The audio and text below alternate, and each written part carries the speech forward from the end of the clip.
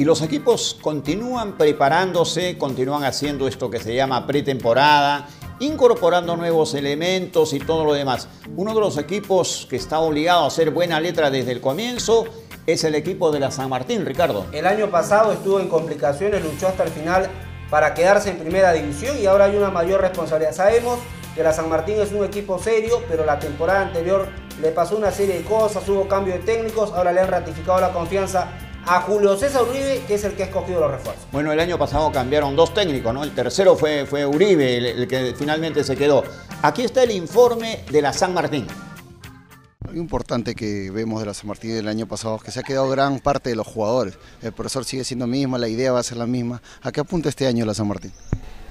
Bueno, a eso, a esa continuidad, que esa continuidad nos pueda ayudar a que el equipo pueda hacer un torneo muy distinto a lo que pasó el año pasado, de empezar bien, que el año pasado empezamos muy mal y nos costó mucho poder remontar, entonces este año esperamos empezar mucho mejor y adaptarnos más al juego del profe y aprovechando eso, que casi toda la base se quedó para poder estar más compenetrados en la cancha. Apuntamos a lo que están apuntando los demás equipos, ¿no? A hacer un campeonato bastante regular. Tenemos la oportunidad desde este año trabajar desde el inicio con el profe, algo que no se dio el año pasado, donde los objetivos eran distintos. Y como te digo, aspirar a lo que van otros clubes también, y sabemos que tenemos con qué también. Nos empieza de cero, todos quieren lograr el campeonato, todos quieren lograr la distinción y es un objetivo completamente válido para todos los que participan. ¿Cuál va a ser el estilo de juego de la San Martín? ¿A qué va a jugar esta San Martín? Yo creo que el estilo de la San Martín es el tratar siempre de jugar bien, de priorizar tener la pelota, de priorizar llegar lo más rápido posible al arco rival, no mantener la pelota, digamos como el Barcelona, que la tiene. Y creo que la San Martín trata de ser un poco más vertical en ese sentido, llegar más rápido y de obviamente ser contundentes a la hora de definir. Sí, la idea está bastante clara porque lo bueno es que se ha mantenido la base el año pasado, un 80, 90%, entonces eso facilita las cosas, ¿no? De pronto este año esperamos pelear por otras cosas y no tener bastante alejado el tema del descenso, ¿no? ¿Qué decirle a los seguidores de la San Martín? ¿Qué es lo que sería impresión que prometen este año? Bueno, prometer es que la intención siempre de hacer las cosas bien, de poder jugar un fútbol bonito y de ganar, pero obviamente no se puede prometer victoria ni hay goles ni nada porque es algo muy relativo, pero el esfuerzo va a estar ahí y ojalá que ellos, los pocos hinchas que tengamos, pues nos sigan apoyando, que para nosotros es importante.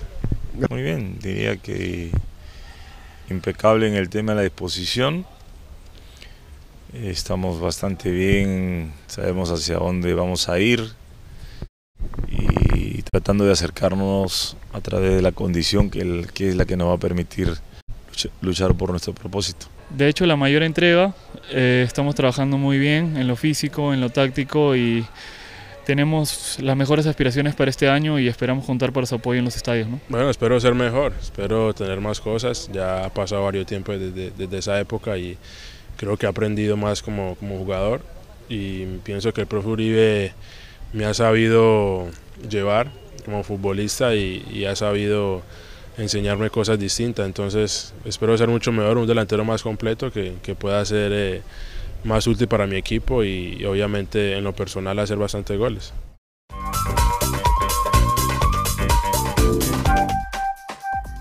La San Martín es uno de los equipos que subvenciona parte de los gastos en el fútbol peruano, porque si sumamos todo lo que le entra a la San Martín o al Vallejo o al Lauris, no se justifican, los ingresos no son. De repente en algún momento pueden estar tas con tas o los gastos acercarse un poco, pero por el momento el fútbol peruano y sobre todo los futbolistas tienen que estar agradecidos que en el Perú existan instituciones como la San Martín, que paga bien, que paga puntual, que les da comodidades, que tiene una buena logística. O sea, equipos como la San Martín están prácticamente subvencionando al fútbol peruano. No sé si ese comentario o es elogio o es crítica, porque si hablamos que está subvencionando, es decir, nos está haciendo vivir una irrealidad, pagando dinero que no se debería pagar en el fútbol peruano. Si uno hace la comparación con otras ligas, En Paraguay se paga menos que en Perú. ¿Por qué? Porque hay este tipo de instituciones. No estoy criticando, pero que a veces tienen la solvencia económica para pagar sueldos que no se deben pagar en el balompié nacional. Por lo menos para mí, allí viene el gran problema. Puede ser que tengan toda la solvencia económica, pero no creo que están apuntando al desarrollo del balompié peruano. Mora, yo lo único que he dicho es que le tenemos que agradecer a instituciones como la San Martín, Vallejo, Auris y otras instituciones que están gastando más de lo que les está ingresando. Le están haciendo un favor al fútbol. Bueno, yo sí puedo elogiar el tema de la San Martín, que tiene su propia vía, la Vallejo también, pero el Auris, ¿qué es lo que tiene? Bueno, el Auris no tiene un lugar propio para entrenar, no crece como institución. Pero el Auris te está obligando a los otros equipos o sea, a pagar un poco más. Tú eres el de las corrientes, de aquellos que aplaudían, ¿no?, a rabiar cuando dijeron hay que convertir el fútbol en sociedad anónima. ¿A qué nos ha llevado? Mora, ¿Estamos en un mundial? Mora, esa ya es una discusión mayor y más grande. Tendríamos que estar con fecha, con cantidades. Simplemente que el fútbol está quebrado casi en todo el mundo, salvo las empresas globales, Real Madrid, Barcelona, Bayern Múnich, que son empresas globales. ¿Cómo se sostienen, Rolly? A través de los socios. Bueno, pues Mora, pero los socios comprarán su entradita para todo el año, los estadios siempre están llenos, para comenzar. Pero la sponsoría, la venta de camisetas, los nuevos mercados de Asia, o sea, hay mercados que están disputándose estos equipos grandes. O sea, no cuente solamente la hinchada en España que puede tener Real Madrid o el Barcelona, pero es un manejo global con empresas inmensas. Pero no son sociedades anónimas, se manejan ¿pero todavía? ¿Qué te importa que sean empresas con el tema de los socios? En cambio aquí la gente decía hay que convertir a los equipos en sociedades anónimas. Ya muchos de ellos tienen dueño. Pero hemos progresado, hemos dado ese gran salto que tanto pedían ellos. Pero es que es poco. ¿O defendían una posición simplemente porque habían intereses creados? Es poco a poco. Tú dices, instituciones sin fines de lucro. Usaban el hotel, nadie pagaba. O sea, era un cabezazo.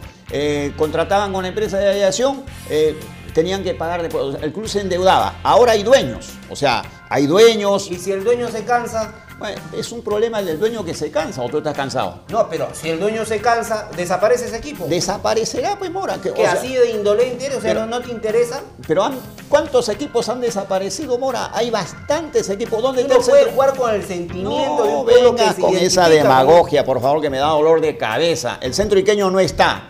Municipal está en segunda, conviviendo en segunda, o sea...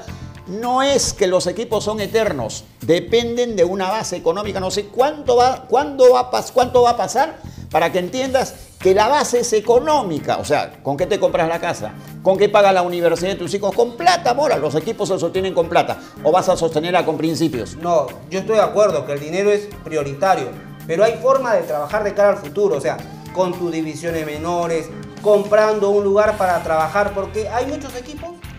O sea, tú estás ordenando cómo el que tiene plata tiene que gastar. O sea, tú no gastas ni un sol de tu bolsillo, pero estás ordenando a los otros. Hay pautas, Rolly. Creo que hay que manejarse de manera criteriosa.